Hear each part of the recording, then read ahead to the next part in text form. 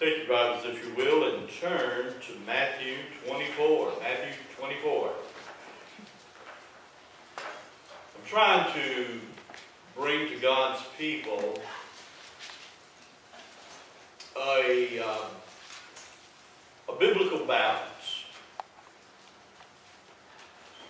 It seems like every time something bad comes down the pipe,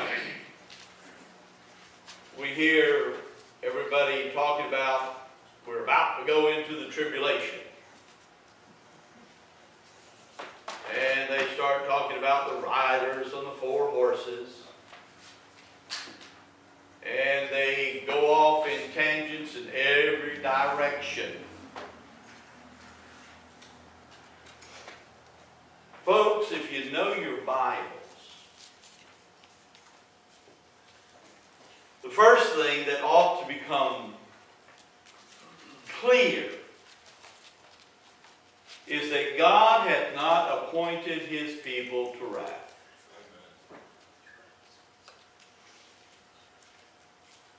We need to be careful not to allow the outlook to destroy our uplook. I am not going through, I'm going to. It is the plan and the purpose of God that once He finished building His church, and that's what He's doing today. This idea that we're building a kingdom, that is not biblical. Think with me for a moment. Do you think that God's kingdom is going to cohabitate with Satan's kingdom? And where is Satan setting up his kingdom today? He's setting his kingdom up here on earth. Matter of fact, it's been identified by world leaders. I'll never forget when George Bush Sr. got on TV and he talked about 1,000 points of light, and he talked about the New World Order. What is the New World Order? That's the kingdom of Satan. That's the unity that we see being pushed and thrust upon us today. A one world government, a one world economy, and yes, a one world religion. That's the New World Order. Who is heading up the New World Order? The devil himself. And so we see very clearly that Satan is setting up his kingdom, and eventually he will present to this New World Order his king, his Superman. The Bible calls him the beast. We know him as the Antichrist.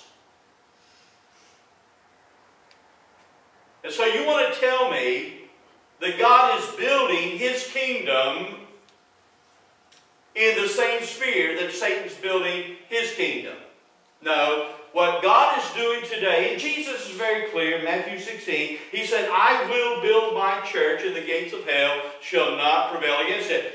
God is in the process of building His church. Now, what is the church? Let's set denominationalism aside, because that does not define for us what the church is. The church is a body of called out individuals.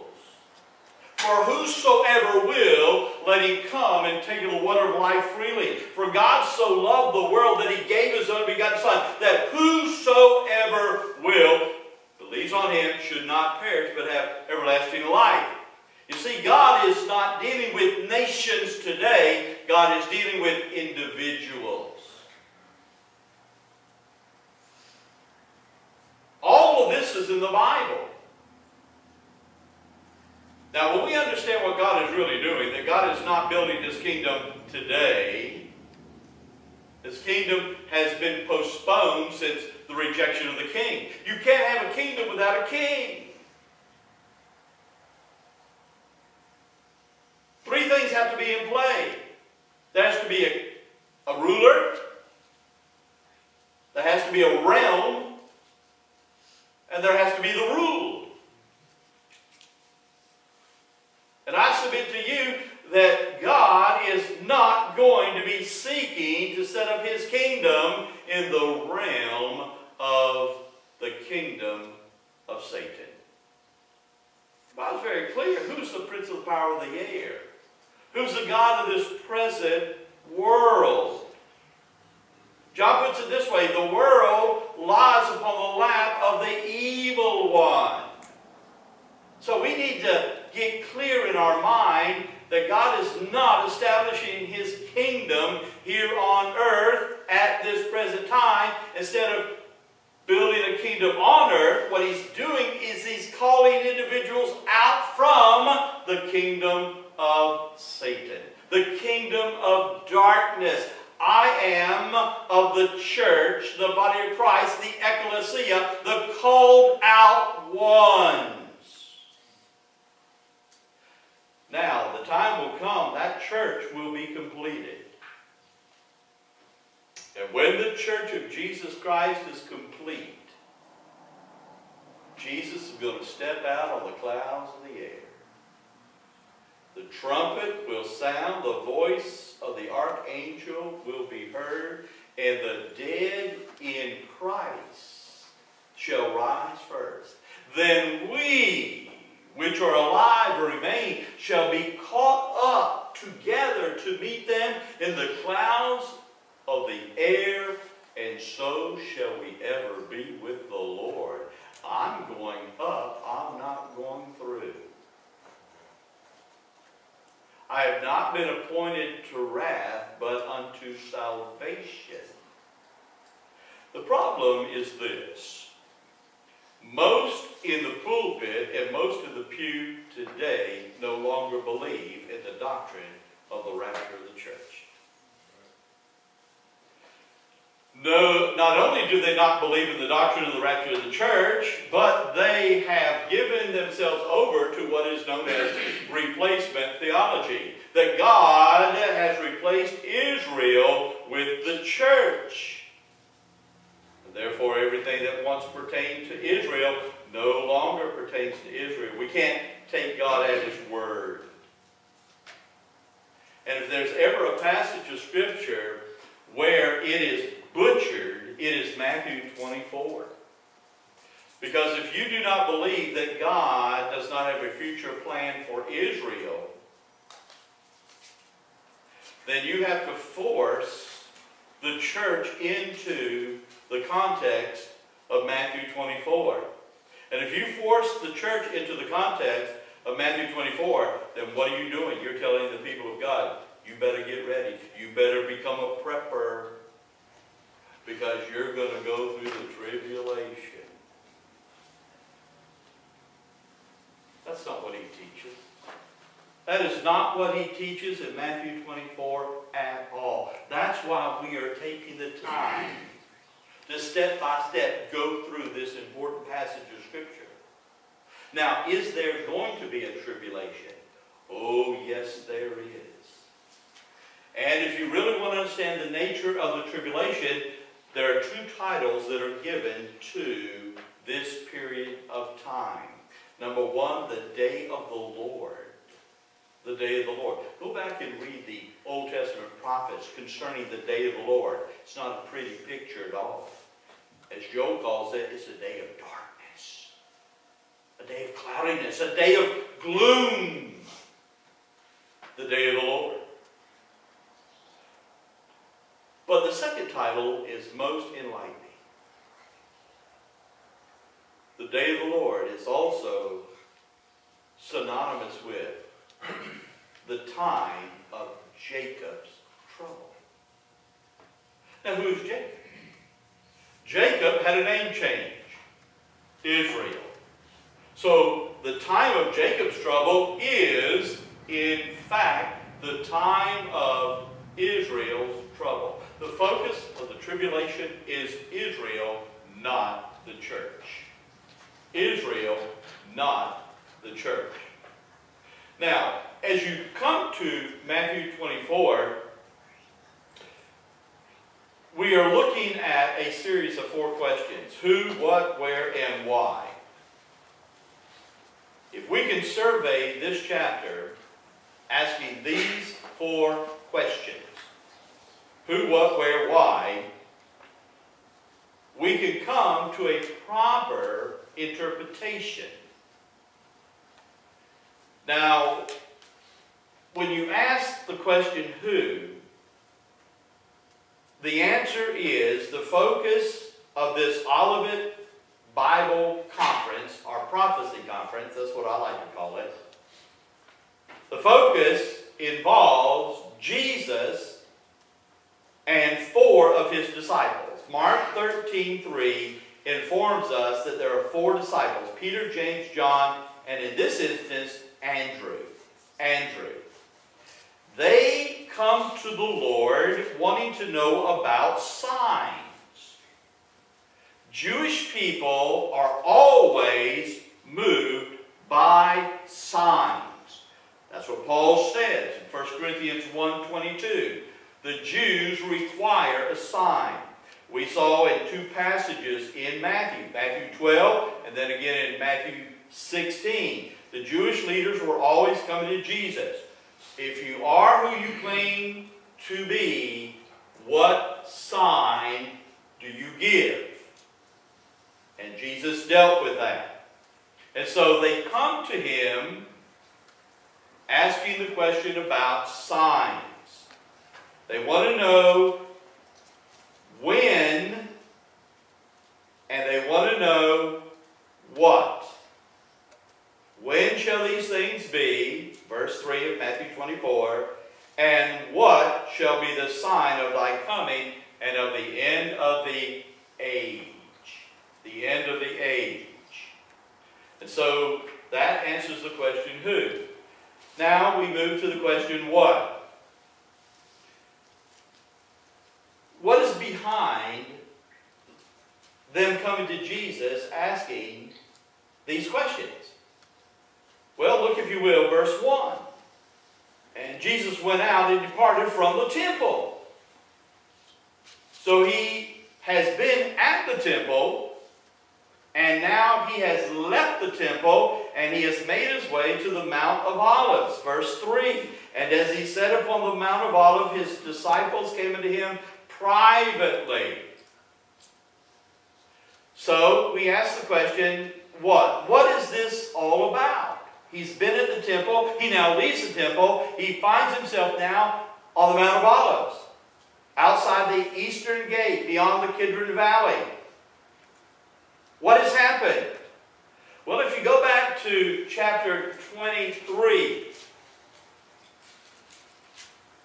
Jesus has confronted the religious leadership. And he has lowered the boom on them. He has held nothing back. He pronounces upon the Pharisees and the scribes a series of woes. When you look at Matthew 23, beginning verse 13, but woe unto you. Verse 14, but woe unto you. Again, verse 15, verse 16, verse 23, verse 25, verse 27, verse 29, and then verse 33. Woe, a series of woe. What does he mean when he uses that word woe? He means he is denouncing them. Denouncing them. Now why is he denouncing them? Because when you go back to Matthew chapter 12, they have already denounced him. They have rejected him. And by the time you get to Matthew 13, there's a major change. He leaves the house and he sits by the seaside. Symbolically, he leaves the house of Israel. Why? Because he came, offered himself as a true king of Israel. That's what Messiah was all about. The Messiah, the Christ, the anointed one, the seed of David. He came presenting himself as the rightful king of Israel. He showed the credentials. He had the genealogy. Everything was there on the table for all to see. But when that moment of decision would come, the religious leadership would say, no way. He's not who he claims to be. He's not working with God. He's actually working with the devil. And then Jesus asked them, a kingdom divided against itself, it cannot stand. They rejected him. And now, his final opportunity is to reject them. And he does. He gives this series of woes. And it's amazing. I mean, he just lowers the boom. He calls them hypocrites. What is a hypocrite? A pretender. A pretender. Not only does he call them hypocrites, he calls them fools. He calls them blind. He calls them white sepulchres full of dead men's bones. And then he closes out this series of woes by calling them a generation of vipers. A generation of vipers. Now, I would underline that word generation because right there you're going to understand how the word generation is going to be used in Matthew 24. Note he has no concept of a time element when he uses the word generation. The word generation speaks of offspring, lineage, or let me give you the best word, nation. Nation. See, the problem is we want to always attach to this word generation a time factor. That's why when you ask the person, what is the length of a generation? You will hear anything from 20 years to 120 years. Context determines the meaning of how the word is used. He calls them a generation, a lineage, offspring, a nation of what? Vipers. Vipers. And so he pronounces this series of woes upon the religious leadership. They have denounced him, he denounces them. They have rejected him, he rejects them. And what do we find? Look, if you will, verse 34 in chapter 23. Wherefore, behold, I send unto you prophets and wise men and scribes. And some of them ye shall kill and crucify, and some of them shall ye scourge in your synagogues and persecute them from city to city, that upon you may come all the righteous blood shed upon the earth, from the blood of righteous Abel unto the blood of Zechariah. You see, you're not looking at a time element when you hear that word generation. You're looking at a nation. The nation has done this to the people that God has sent to the nation. They have rejected the prophets. They have rejected everybody that God raised up to give them the word of the Lord. Verse 36, verily I say unto you, all these things shall come upon this generation, this nation, this lineage, this offspring. You see how the word is being used? Not attaching to the word a time context at all. No, it's the history of the nation. The nation is guilty of shedding innocent blood. But remember what they said at the time that Jesus was being sentenced to die? His blood be upon us and our children. You see, Israel's sin was a national sin. Israel's sin was a national sin. Remember, John puts it this way, he came unto his own.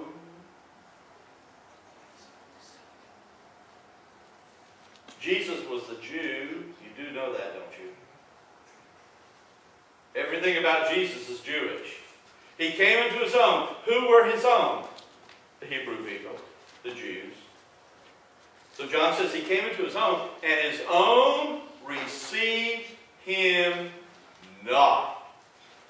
But to as many as would receive him, to them gave he the power, the right, the authority to become the sons of God.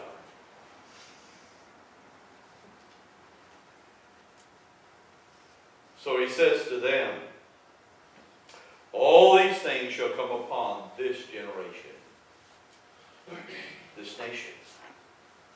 And then in verse 37, when we read these words, O Jerusalem, Jerusalem, thou that killest the prophets, and stonest them that are sent unto thee, how often would I have gathered thy children together, even as a hen gathereth her chickens under her wings, and you would not.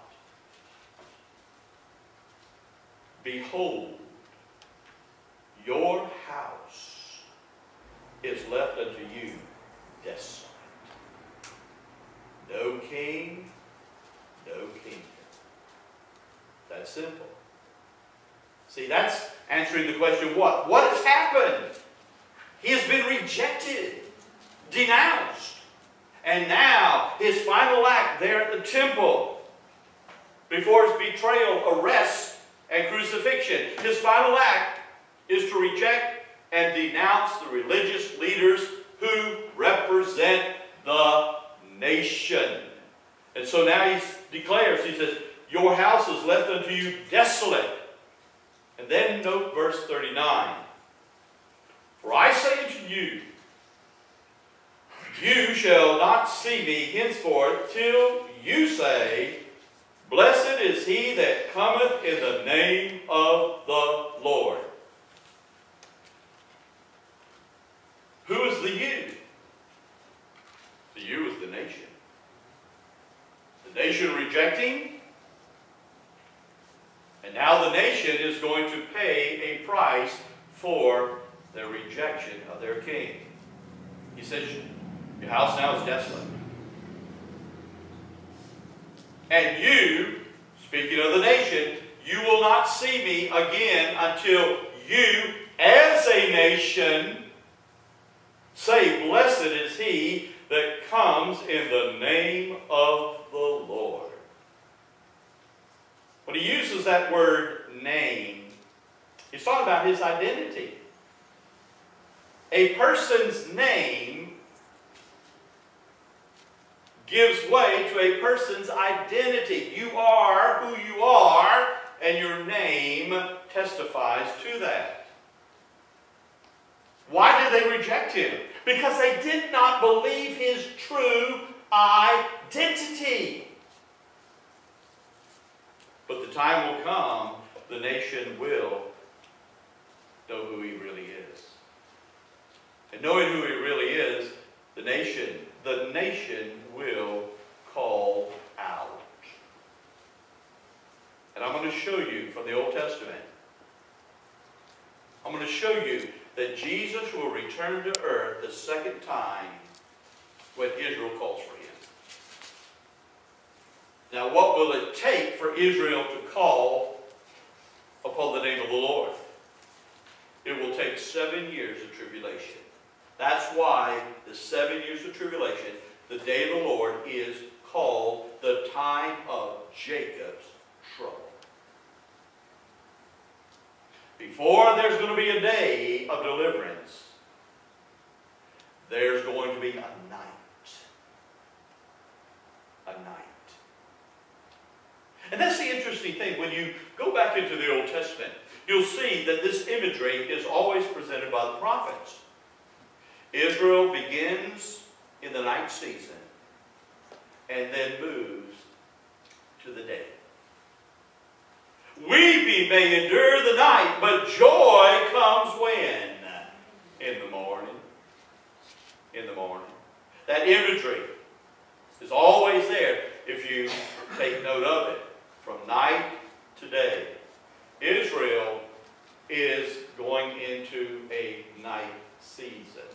a night season. You see, we were so enthralled with the fact that Israel is back in the land, 1948, May 14th. But I don't want to burst your bubble, but you need to really understand the Bible. Israel's back in the land, a nation recognized among the nations. But she's going to be thrown out of the land. And I'm going to show you this from Scripture. Just giving you a preview.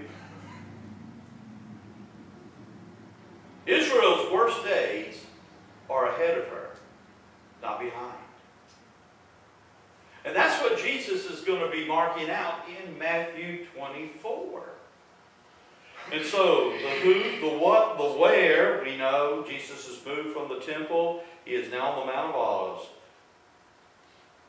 But what triggers this prophecy conference, this Olivet prophecy conference? What triggers it?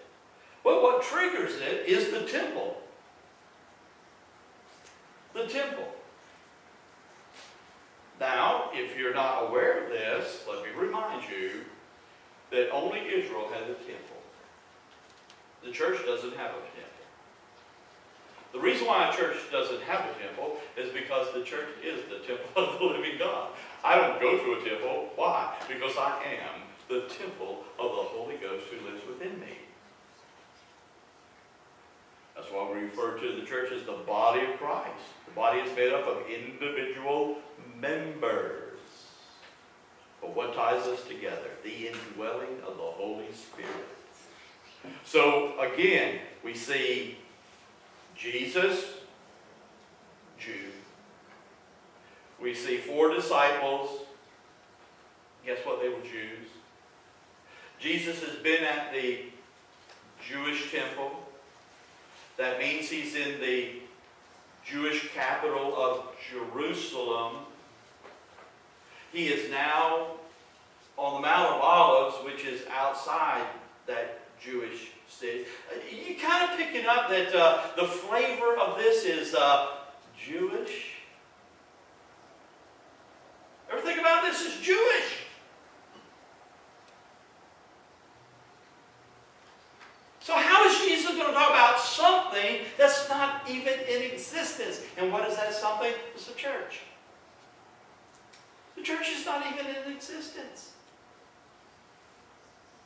Every fingerprint on this prophecy is a Jewish fingerprint.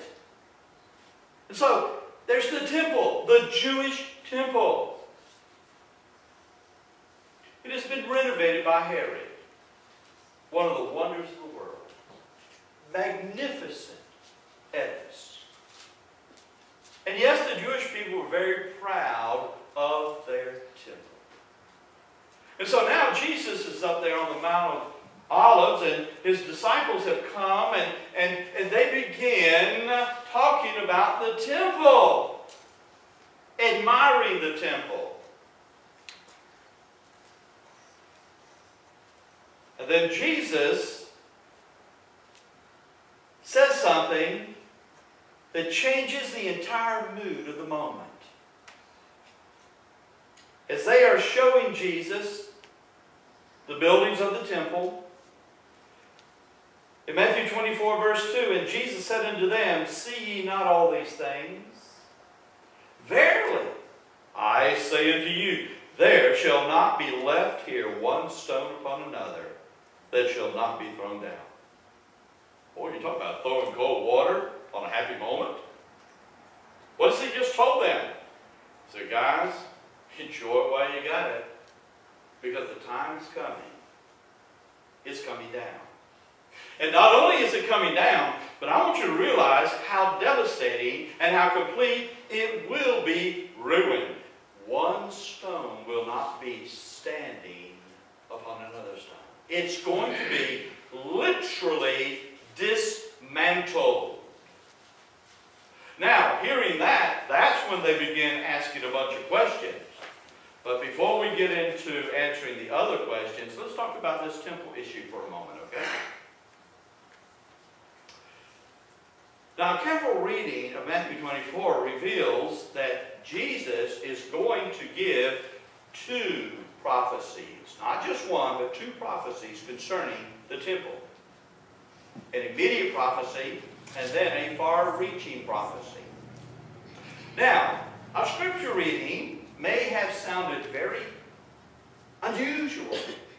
What does Daniel 9, 24 through 27 have to do with anything that the preacher's preaching on from Matthew 24? I'm glad you asked, because I'm going to tell you, okay? Now remember I said Jesus given how many prophecies concerning the temple? Not one. He's given two. You say, how do you get two if he gives a prophecy concerning the destruction of the temple? That's one temple that should be one prophecy. Now, I know I'm not that good in math, but I even figured that one out. You got one temple, and he says of that temple is going to be destroyed. But now, preacher, you're telling me that there are two prophecies concerning the temple. Explain. Well, let's see what Jesus has to say. Look, if you will, verse 15. Verse 15. When ye therefore shall see the abomination or desolation spoken of by Daniel the prophet, stand in the holy place, whoso readeth, let him understand. You see, the immediate prophecy points to the temple in Jesus' time. The temple that would be destroyed by the Romans in 70 A.D. Does Israel have a temple today? No, she does not. But look at verse 15. Israel will have a temple in the future. You see, this prophecy conference that Jesus is given from Mount Olivet, it's based on Daniel chapter 9, verse 24 through 27. And Jesus says there's another temple that will follow. But the unique feature concerning the second temple, which actually will be the third temple. You have Solomon's temple, destroyed by the Babylonians, 586 BC. Then you have the temple in Jesus' time, destroyed in 70 AD. You know what's interesting? When the Babylonians destroyed the temple in 586 BC, it was on August the 9th. When the Romans destroyed the temple in 70 AD, it was August the 9th. The worst date in Jewish history is the 9th of Av. The day of national mourning. The worst things that ever happened to the nation of Israel happened on the 9th of Av. So Solomon's temple, destroyed by the Babylonians. It's gone. That was temple number 1. Temple number 2, referred to by many as Herod's temple, destroyed by the Romans. It's gone. But there is going to be a third temple. Many refer to that as the Tribulation temple. And this temple will not be made famous for what God does.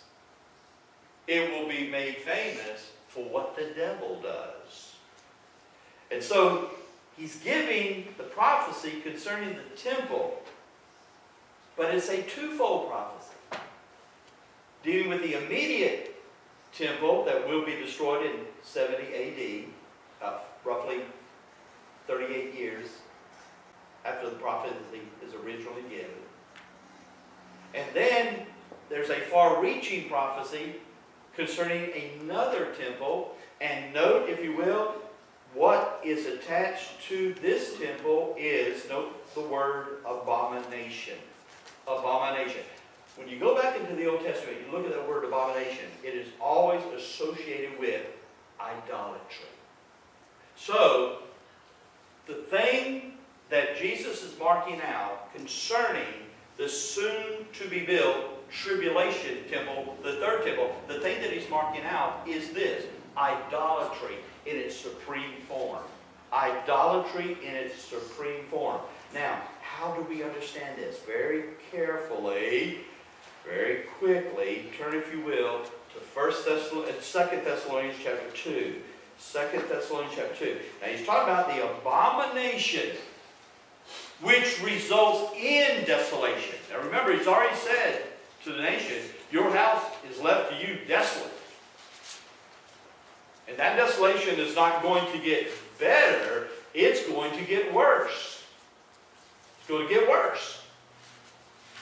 So he says, when ye therefore shall see, when you shall see the abomination of desolation, spoken of by Daniel the prophet, stand in the holy place. And then he has that little phrase, whoso readeth, let him understand. You can read and understand the significance of this moment. Read what? Read Daniel. Read Daniel. Okay?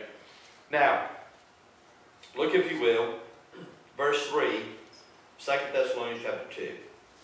Let no man deceive you by any means, for that day shall not come, except there come a falling away first, and that man of sin be revealed. Note, the falling away is first. What does that word falling away mean? It means departure. Departure.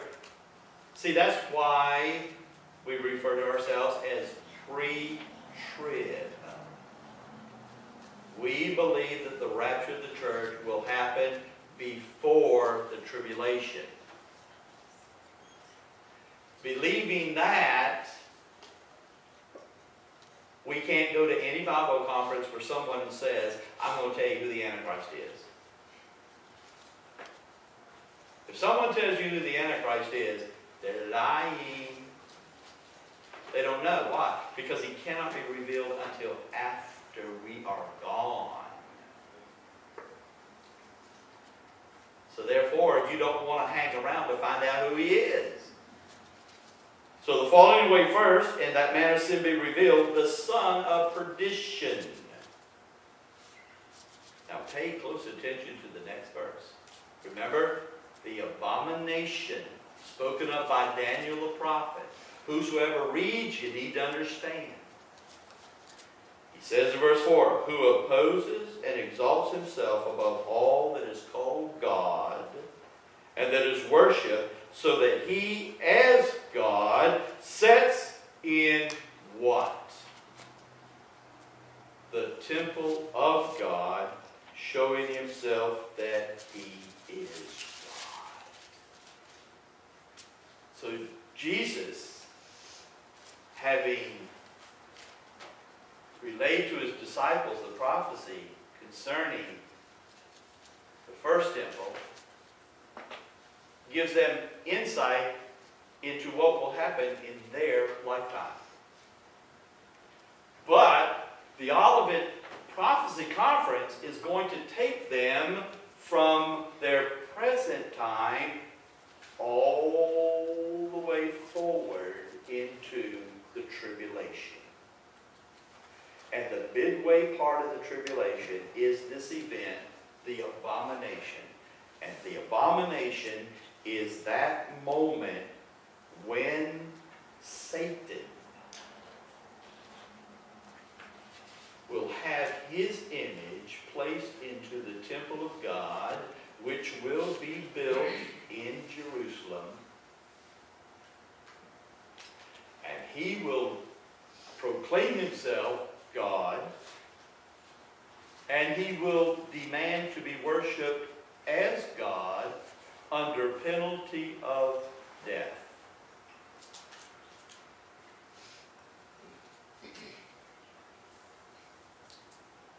So notice, if you will, By the time you get to verse 15, Jesus has moved his disciples in this conference. He has moved them to the midway point of the tribulation.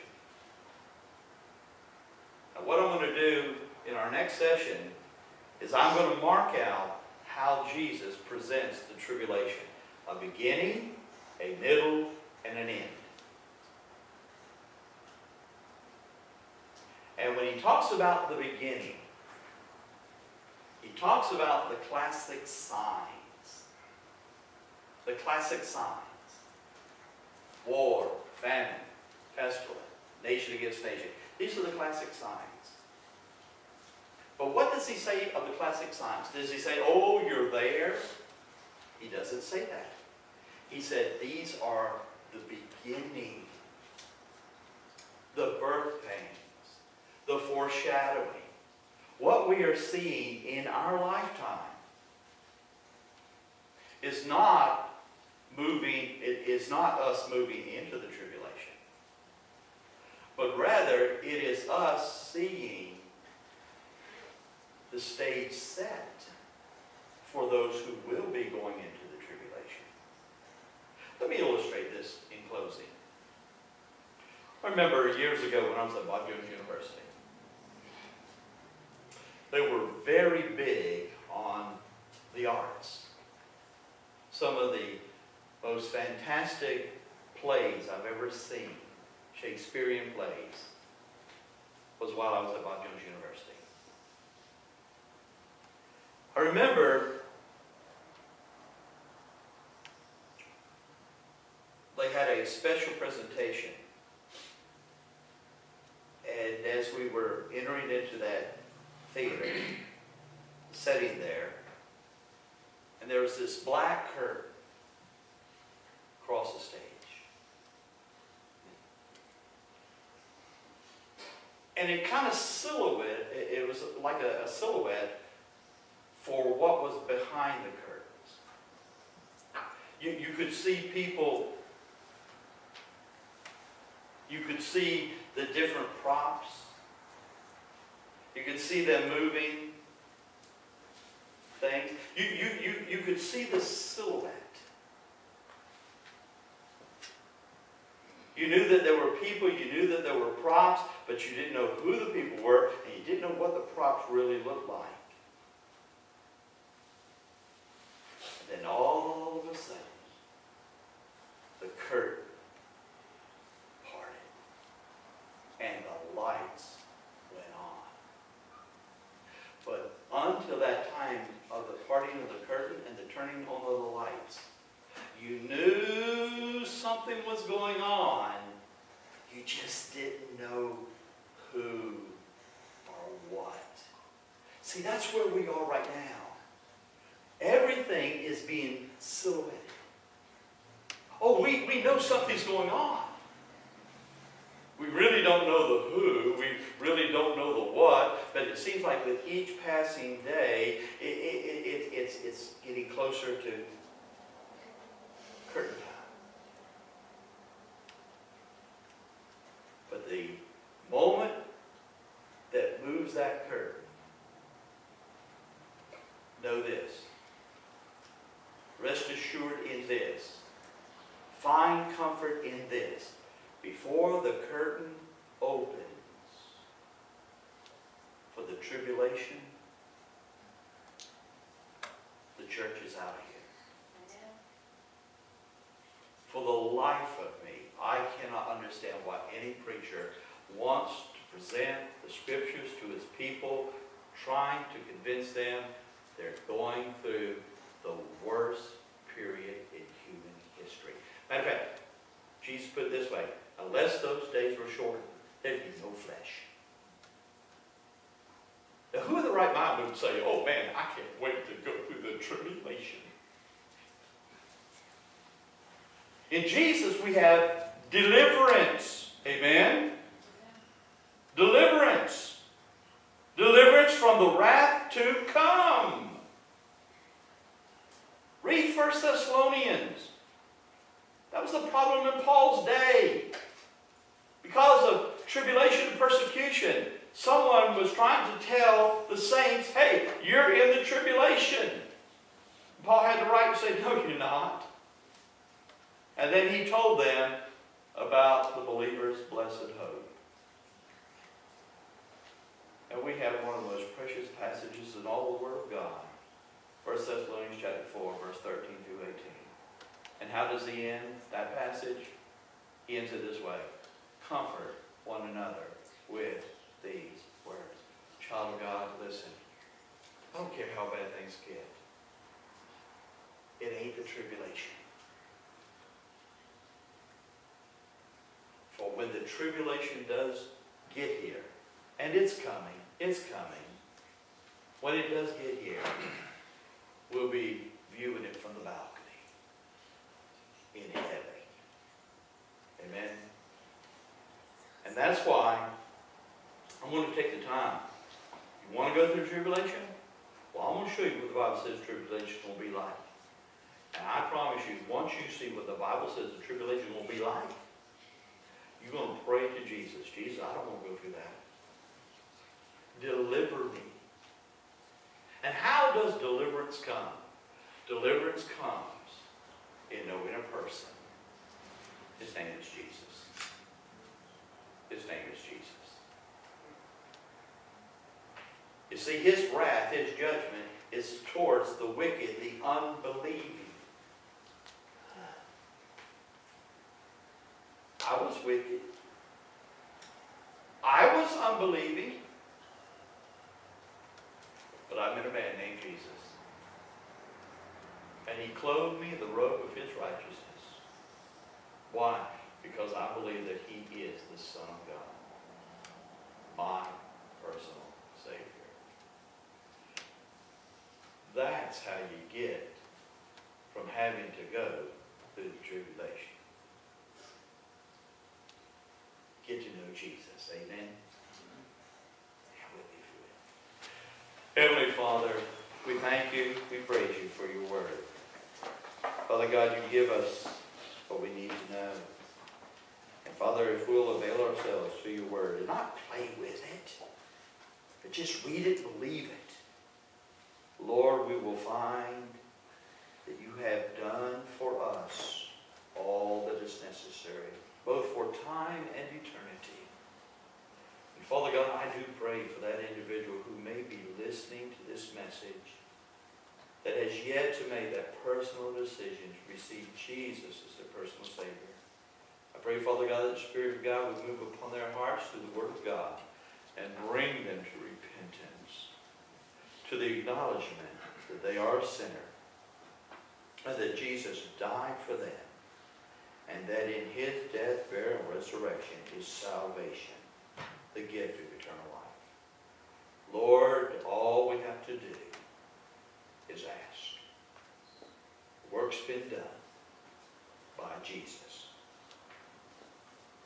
The step of faith must be taken by the individual. Lord, honor your word as it has been presented. May you bless it.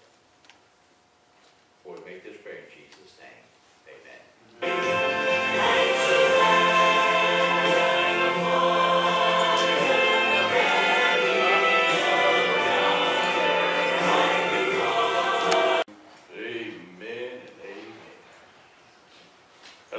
Song. I love that song. Take your Bibles, if you will, and turn to Matthew 24. Matthew 24. I'm trying to bring to God's people a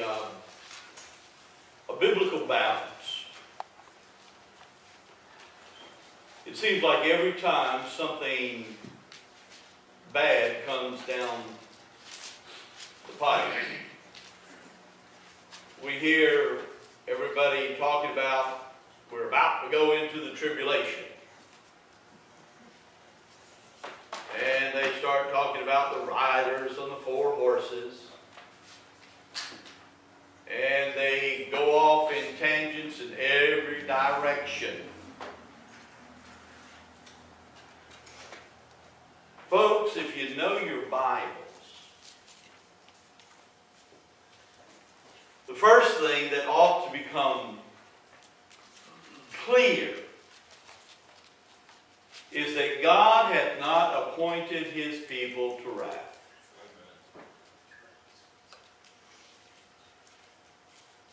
We need to be careful not to allow the outlook to destroy our uplook. I am not going through, I'm going to. It is the plan and the purpose of God that once He finished building His church, and that's what He's doing today. This idea that we're building a kingdom, that is not biblical. Think with me for a moment. Do you think that God's kingdom is going to cohabitate with Satan's kingdom? And where is Satan setting up his kingdom today? He's setting his kingdom up here on earth. Matter of fact, it's been identified by world leaders. I'll never forget when George Bush Sr. got on TV and he talked about 1,000 points of light, and he talked about the New World Order. What is the New World Order? That's the kingdom of Satan. That's the unity that we see being pushed and thrust upon us today. A one world government, a one world economy, and yes, a one world religion. That's the New World Order. Who is heading up the New World Order? The devil himself. And so we see very clearly that Satan is setting up his kingdom, and eventually he will present to this New World Order his king, his Superman. The Bible calls him the beast. We know him as the Antichrist. And so you want to tell me that God is building His kingdom in the same sphere that Satan's building his kingdom? No. What God is doing today, and Jesus is very clear in Matthew 16, He said, I will build my church, and the gates of hell shall not prevail against it. God is in the process of building His church. Now, what is the church? Let's set denominationalism aside, because that does not define for us what the church is. The church is a body of called out individuals. For whosoever will, let him come and take of the water of life freely. For God so loved the world that He gave His only begotten Son, that whosoever will, believes on Him, should not perish, but have everlasting life. You see, God is not dealing with nations today. God is dealing with individuals. All of this is in the Bible. Now, when we understand what God is really doing, that God is not building His kingdom today, His kingdom has been postponed since the rejection of the king. You can't have a kingdom without a king. Three things have to be in play. There has to be a ruler. There has to be a realm. And there has to be the ruled. And I submit to you that God is not going to be seeking to set up His kingdom in the realm of the kingdom of Satan. The Bible's very clear. Who's the prince of the power of the air? Who's the God of this present world? John puts it this way: the world lies upon the lap of the evil one. So we need to get clear in our mind that God is not establishing His kingdom here on earth at this present time. Instead of building a kingdom on earth, what he's doing is he's calling individuals out from the kingdom of Satan, the kingdom of darkness. I am of the church, the body of Christ, the ecclesia, the called out ones. Now, the time will come, that church will be completed. And when the church of Jesus Christ is complete, Jesus is going to step out on the clouds of the air. The trumpet will sound, the voice of the archangel will be heard, and the dead in Christ shall rise first. Then we, which are alive or remain, shall be caught up together to meet them in the clouds of the air, and so shall we ever be with the Lord. I'm going up, I'm not going through. I have not been appointed to wrath, but unto salvation. The problem is this. Most in the pulpit and most in the pew today no longer believe in the doctrine of the rapture of the church. No, not only do they not believe in the doctrine of the rapture of the church, but they have given themselves over to what is known as replacement theology. That God has replaced Israel with the church. And therefore, everything that once pertained to Israel no longer pertains to Israel. We can't take God at His word. And if there's ever a passage of Scripture where it is butchered, it is Matthew 24. Because if you do not believe that God does not have a future plan for Israel, then you have to force the church into the context of Matthew 24. And if you force the church into the context of Matthew 24, then what are you doing? You're telling the people of God, you better get ready. You better become a prepper, because you're going to go through the tribulation. That's not what He teaches.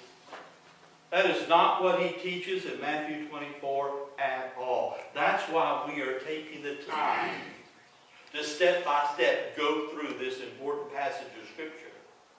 Now, is there going to be a tribulation? Oh, yes, there is. And if you really want to understand the nature of the tribulation, there are two titles that are given to this period of time.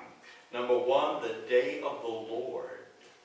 The day of the Lord. Go back and read the Old Testament prophets concerning the day of the Lord. It's not a pretty picture at all.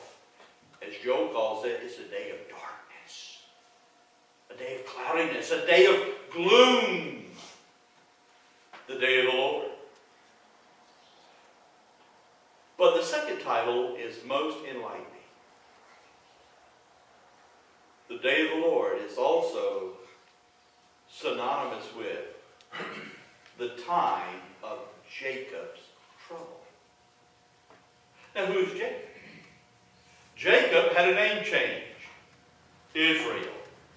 So, the time of Jacob's trouble is, in fact, the time of Israel's trouble. The focus of the tribulation is Israel, not the church. Israel, not the church. Now, as you come to Matthew 24, we are looking at a series of 4 questions. Who, what, where, and why. If we can survey this chapter asking these 4 questions, who, what, where, why, we can come to a proper interpretation. Now, when you ask the question who, the answer is the focus of this Olivet Bible Conference, or Prophecy Conference, that's what I like to call it. The focus involves Jesus and 4 of His disciples. Mark 13:3 informs us that there are 4 disciples, Peter, James, John, and in this instance, Andrew. They come to the Lord wanting to know about signs. Jewish people are always moved by signs. That's what Paul says in 1 Corinthians 1:22. The Jews require a sign. We saw in 2 passages in Matthew 12, and then again in Matthew 16. The Jewish leaders were always coming to Jesus. If you are who you claim to be, what sign do you give? And Jesus dealt with that. And so they come to him asking the question about signs. They want to know when, and they want to know what. When shall these things be? Verse 3 of Matthew 24. And what shall be the sign of thy coming and of the end of the age? The end of the age. And so that answers the question who. Now we move to the question what. What is behind them coming to Jesus asking these questions? Well, look if you will, verse 1. And Jesus went out and departed from the temple. So he has been at the temple, and now he has left the temple, and he has made his way to the Mount of Olives. Verse 3. And as he sat upon the Mount of Olives, his disciples came unto him privately. So we ask the question, what? What is this all about? He's been at the temple. He now leaves the temple. He finds himself now on the Mount of Olives, outside the eastern gate, beyond the Kidron Valley. What has happened? Well, if you go back to chapter 23, Jesus has confronted the religious leadership. And he has lowered the boom on them. He has held nothing back. He pronounces upon the Pharisees and the scribes a series of woes. When you look at Matthew 23, beginning verse 13, but woe unto you. Verse 14, but woe unto you. Again, verse 15, verse 16, verse 23, verse 25, verse 27, verse 29, and then verse 33. Woe, a series of woe. What does he mean when he uses that word woe? He means he is denouncing them. Denouncing them. Now, why is he denouncing them? Because when you go back to Matthew chapter 12, they have already denounced him. They have rejected him. And by the time you get to Matthew 13, there's a major change. He leaves the house and he sits by the seaside. Symbolically, he leaves the house of Israel. Why? Because he came, offered himself as a true king of Israel. That's what Messiah was all about. The Messiah, the Christ, the anointed one, the seed of David. He came presenting himself as the rightful king of Israel. He showed the credentials. He had the genealogy. Everything was there on the table for all to see. But when that moment of decision would come, the religious leadership would say, no way. He's not who he claims to be. He's not working with God. He's actually working with the devil. And then Jesus asked them, a kingdom divided against itself, it cannot stand. They rejected him. And now, his final opportunity is to reject them. And he does. He gives this series of woes. And it's amazing. I mean, he just lowers the boom. He calls them hypocrites. What is a hypocrite? A pretender. A pretender. Not only does he call them hypocrites, he calls them fools. He calls them blind. He calls them white sepulchres full of dead men's bones. And then he closes out this series of woes by calling them a generation of vipers. A generation of vipers.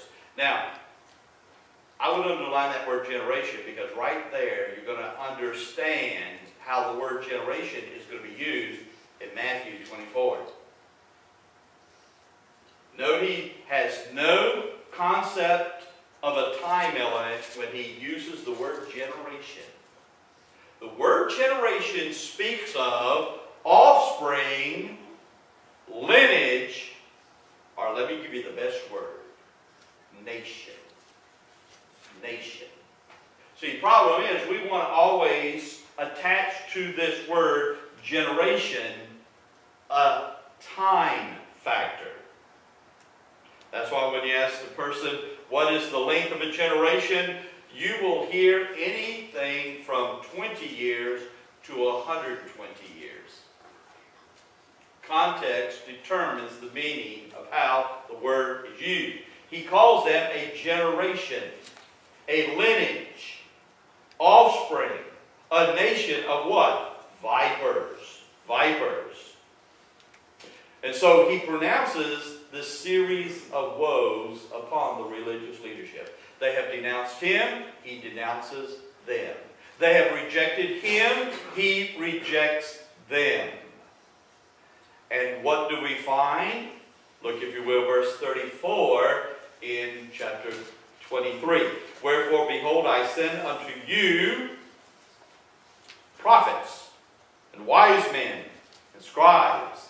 And some of them ye shall kill and crucify, and some of them shall ye scourge in your synagogues and persecute them from city to city, that upon you may come all the righteous blood shed upon the earth, from the blood of righteous Abel unto the blood of Zechariah. You see, you're not looking at a time element. When you hear that word generation, you're looking at a nation. The nation has done this to the people that God has sent to the nation. They have rejected the prophets. They have rejected everybody that God raised up to give them the word of the Lord. Verse 36, verily I say unto you, all these things shall come upon this generation, this nation, this lineage, this offspring. You see how the word is being used? Not attaching to the word a time context at all. No, it's the history of the nation. The nation is guilty of shedding innocent blood. But remember what they said at the time that Jesus was being sentenced to die? His blood be upon us and our children. You see, Israel's sin was a national sin. Israel's sin was a national sin. Remember, John puts it this way, he came unto his own.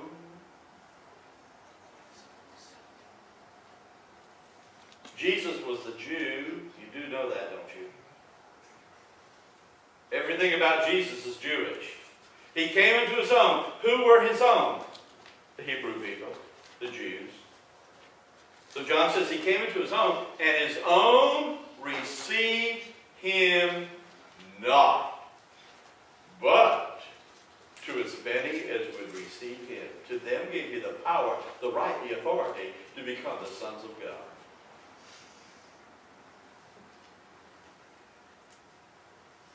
So he says to them, all these things shall come upon this generation. this nation. And then in verse 37, when we read these words, O Jerusalem, Jerusalem, thou that killest the prophets, and stonest them that are sent unto thee, how often would I have gathered thy children together, even as a hen gathereth her chickens under her wings, and you would not. Behold, your house is left unto you desolate. No king, no kingdom. That's simple. See, that's answering the question, what? What has happened? He has been rejected, denounced. And now, his final act there at the temple, before his betrayal, arrest, and crucifixion, his final act is to reject and denounce the religious leaders who represent the nation. And so now he declares, he says, your house is left unto you desolate. And then note verse 39. For I say unto you, you shall not see me henceforth till you say, blessed is he that cometh in the name of the Lord. Who is the you? The you is the nation. The nation rejecting, and now the nation is going to pay a price for their rejection of their king. He says, your house now is desolate. And you, speaking of the nation, you will not see me again until you, as a nation, say, blessed is he that comes in the name of the Lord. When he uses that word name, he's talking about his identity. A person's name gives way to a person's identity. You are who you are, and your name testifies to that. Why did they reject him? Because they did not believe his true identity. But the time will come, the nation will know who he really is. And knowing who he really is, the nation will call out. And I'm going to show you from the Old Testament, I'm going to show you that Jesus will return to earth the second time when Israel calls for him. Now, what will it take for Israel to call upon the name of the Lord? It will take 7 years of tribulation. That's why the 7 years of tribulation, the day of the Lord, is called the time of Jacob's trouble. Before there's going to be a day of deliverance, there's going to be a night. A night. And that's the interesting thing. When you go back into the Old Testament, you'll see that this imagery is always presented by the prophets. Israel begins in the night season and then moves to the day. Weeping may endure the night, but joy comes when? In the morning. In the morning. That imagery is always there if you take note of it. From night to day, Israel is going into a night season. A night season. You see, we were so enthralled with the fact that Israel is back in the land, 1948, May 14th. But I don't want to burst your bubble, but you need to really understand the Bible. Israel's back in the land, a nation recognized among the nations. But she's going to be thrown out of the land. And I'm going to show you this from Scripture. Just giving you a preview. Israel's worst days are ahead of her. not behind. And that's what Jesus is going to be marking out in Matthew 24.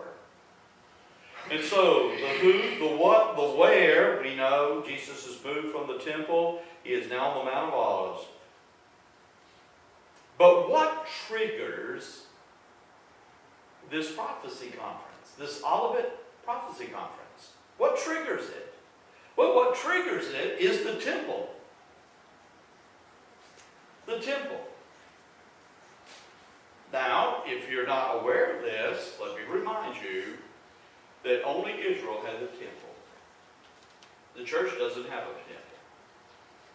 The reason why a church doesn't have a temple is because the church is the temple of the living God. I don't go to a temple. Why? Because I am the temple of the Holy Ghost who lives within me. That's why we refer to the church as the body of Christ. The body is made up of individual members. But what ties us together? The indwelling of the Holy Spirit. So again, we see Jesus, Jew. We see 4 disciples. Guess what? They were Jews. Jesus has been at the Jewish temple. That means he's in the Jewish capital of Jerusalem. He is now on the Mount of Olives, which is outside that Jewish city. You kind of picking up that the flavor of this is Jewish. Ever think about this as Jewish? So how is Jesus going to talk about something that's not even in existence? And what is that something? It's the church. The church is not even in existence. Every fingerprint on this prophecy is a Jewish fingerprint. And so, there's the temple, the Jewish temple. It has been renovated by Herod. One of the wonders of the world. Magnificent edifice. And yes, the Jewish people were very proud of their temple. And so now Jesus is up there on the Mount of Olives, and his disciples have come, and they begin talking about the temple, admiring the temple. And then Jesus says something that changes the entire mood of the moment. As they are showing Jesus the buildings of the temple, in Matthew 24, verse 2, and Jesus said unto them, See ye not all these things? Verily, I say unto you, there shall not be left here one stone upon another that shall not be thrown down. Boy, you talk about throwing cold water on a happy moment. What has he just told them? He said, guys, enjoy it while you got it, because the time is coming. It's coming down. And not only is it coming down, but I want you to realize how devastating and how complete it will be ruined. One stone will not be standing upon another stone. It's going to be literally dismantled. Now, hearing that, that's when they begin asking a bunch of questions. But before we get into answering the other questions, let's talk about this temple issue for a moment, okay? Now, careful reading of Matthew 24 reveals that Jesus is going to give 2 prophecies. Not just one, but 2 prophecies concerning the temple. An immediate prophecy, and then a far-reaching prophecy. Now, our scripture reading may have sounded very unusual. What does Daniel 9, 24 through 27 have to do with anything that the preacher's preaching on from Matthew 24? I'm glad you asked, because I'm going to tell you, okay? Now remember I said Jesus given how many prophecies concerning the temple? Not one. He's given two. You say, how do you get two if he gives a prophecy concerning the destruction of the temple? That's one temple that should be one prophecy. Now, I know I'm not that good in math, but I even figured that one out. You got one temple, and he says of that temple is going to be destroyed. But now, preacher, you're telling me that there are two prophecies concerning the temple. Explain. Well, let's see what Jesus has to say. Look, if you will, verse 15. Verse 15. When ye therefore shall see the abomination or desolation spoken of by Daniel the prophet stand in the holy place, whoso readeth, let him understand. You see, the immediate prophecy points to the temple in Jesus' time. The temple that would be destroyed by the Romans in 70 A.D. Does Israel have a temple today? No, she does not. But look at verse 15. Israel will have a temple in the future. You see, this prophecy conference that Jesus is given from Mount Olivet, it's based on Daniel chapter 9, verse 24 through 27. And Jesus says there's another temple that will follow. But the unique feature concerning the second temple, which actually will be the third temple. You have Solomon's temple, destroyed by the Babylonians, 586 BC. Then you have the temple in Jesus' time, destroyed in 70 AD. You know what's interesting? When the Babylonians destroyed the temple in 586 BC, it was on August the 9th. When the Romans destroyed the temple in 70 AD, it was August the 9th. The worst date in Jewish history is the 9th of Av. The day of national mourning. The worst things that ever happened to the nation of Israel happened on the 9th of Av. So Solomon's temple, destroyed by the Babylonians. It's gone. That was temple number 1. Temple number 2, referred to by many as Herod's temple, destroyed by the Romans. It's gone. But there is going to be a third temple. Many refer to that as the Tribulation temple.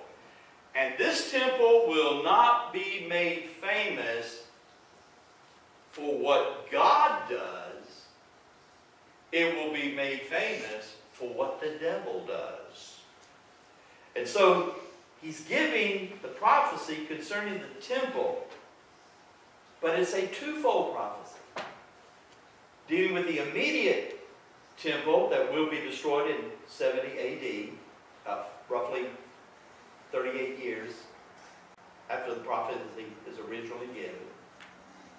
And then there's a far-reaching prophecy concerning another temple. And note, if you will, what is attached to this temple is, note the word abomination. Abomination. When you go back into the Old Testament, you look at that word abomination, it is always associated with idolatry.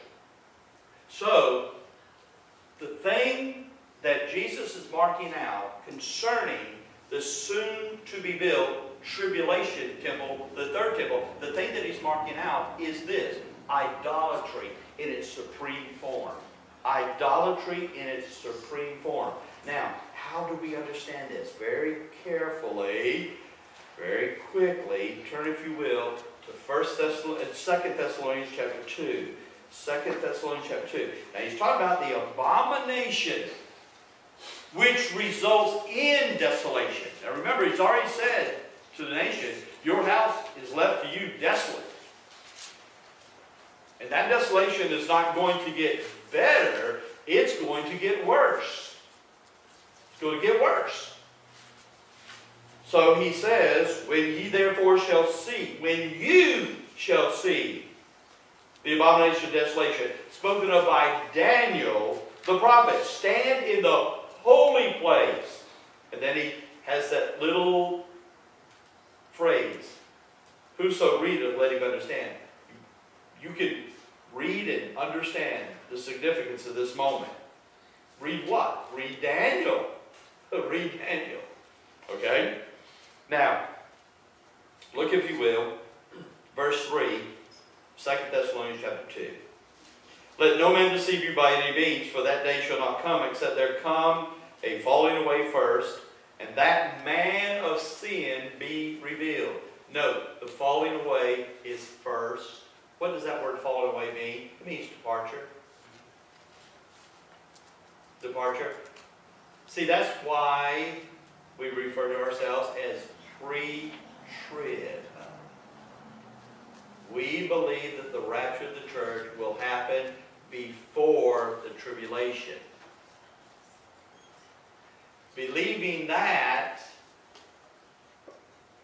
we can't go to any Bible conference where someone says, I'm going to tell you who the Antichrist is. If someone tells you who the Antichrist is, they're lying. They don't know. Why? Because he cannot be revealed until after we are gone. So therefore, you don't want to hang around to find out who he is. So the falling away first, and that man of sin be revealed, the son of perdition. Now pay close attention to the next verse. Remember, the abomination spoken of by Daniel the prophet. Whosoever reads, you need to understand.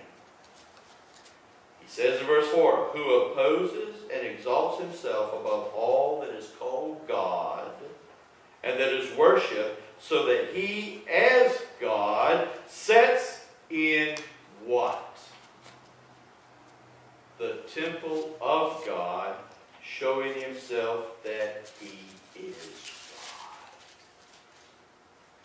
So Jesus, having relayed to his disciples the prophecy concerning the first temple,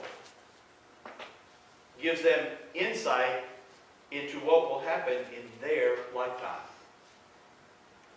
But the Olivet Prophecy Conference is going to take them from their present time all the way forward into the tribulation.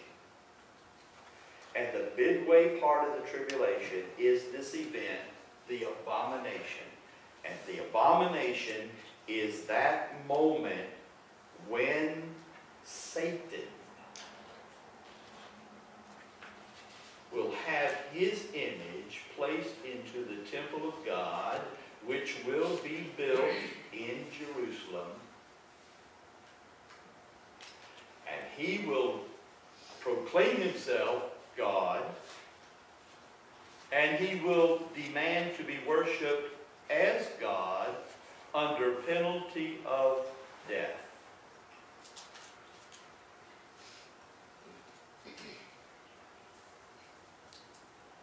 So notice, if you will, by the time you get to verse 15, Jesus has moved his disciples in this conference. He has moved them to the midway point of the tribulation. Now what I'm going to do in our next session is I'm going to mark out how Jesus presents the tribulation. A beginning, a middle, and an end. And when he talks about the beginning, he talks about the classic signs. The classic signs. War, famine, pestilence, nation against nation. These are the classic signs. But what does he say of the classic signs? Does he say, oh, you're there? He doesn't say that.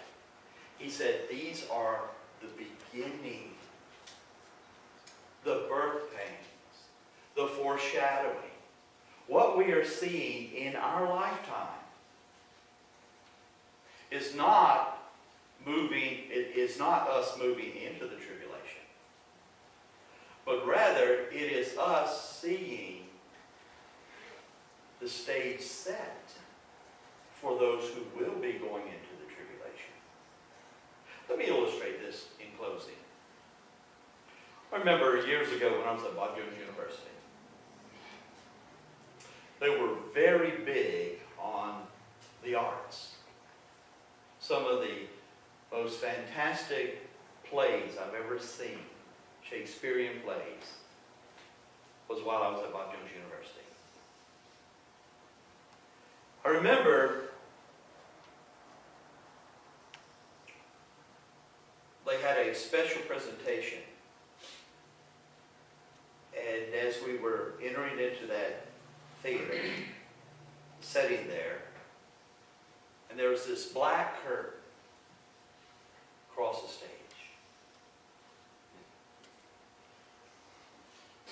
And it kind of silhouette, it was like a silhouette for what was behind the curtains.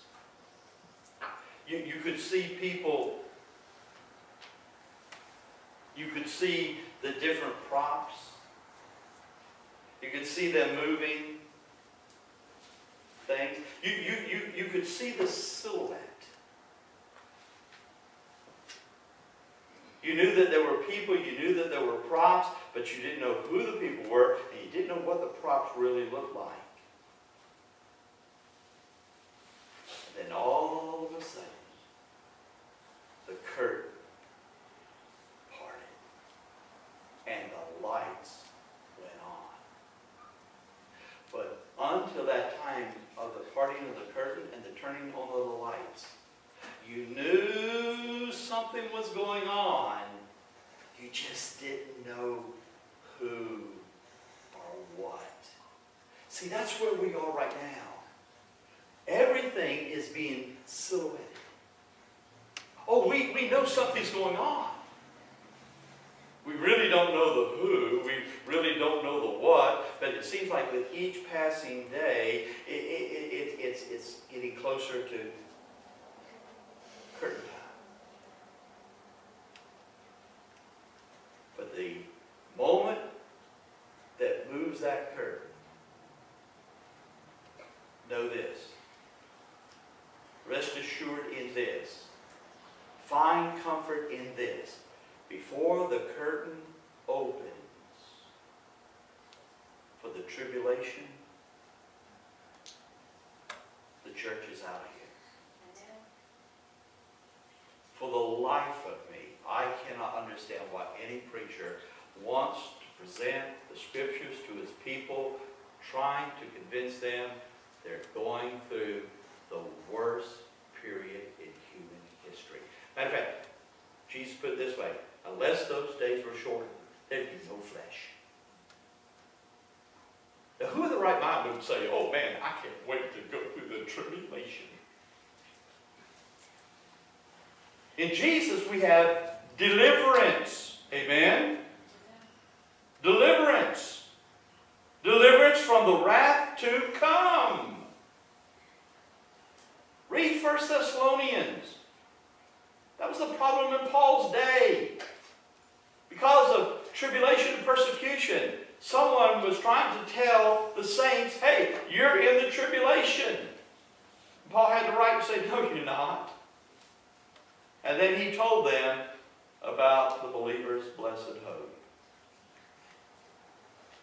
And we have one of the most precious passages in all the Word of God. 1 Thessalonians chapter 4, verse 13 through 18. And how does he end that passage? He ends it this way. Comfort one another with these words. Child of God, listen. I don't care how bad things get. It ain't the tribulation. For when the tribulation does get here, and it's coming, when it does get here, we'll be viewing it from the balcony in heaven. Amen. And that's why I'm going to take the time. You want to go through tribulation? Well, I'm going to show you what the Bible says tribulation is going to be like. And I promise you, once you see what the Bible says the tribulation is going to be like, you're going to pray to Jesus. Jesus, I don't want to go through that. Deliver me. And how does deliverance come? Deliverance comes in knowing a person. His name is Jesus. His name is Jesus. You see, his wrath, his judgment is towards the wicked, the unbelieving. I was wicked. I was unbelieving. But I met a man named Jesus. And he clothed me in the robe of his righteousness. Why? Because I believe that he is the Son of God. My personal Savior. That's how you get from having to go through the tribulation. Get to know Jesus. Amen. Heavenly Father, we thank you, we praise you for your word. Father God, you give us what we need to know. And Father, if we'll avail ourselves to your word and not play with it, but just read it, believe it, Lord, we will find that you have done for us all that is necessary, both for time and eternity. And Father God, I do pray for that individual who may be listening to this message that has yet to make that personal decision to receive Jesus as their personal Savior. I pray, Father God, that the Spirit of God would move upon their hearts through the Word of God and bring them to repentance, to the acknowledgement that they are a sinner and that Jesus died for them, and that in his death, burial, and resurrection is salvation, the gift of eternal life. Lord, all we have to do is ask. The work's been done by Jesus. The step of faith must be taken by the individual.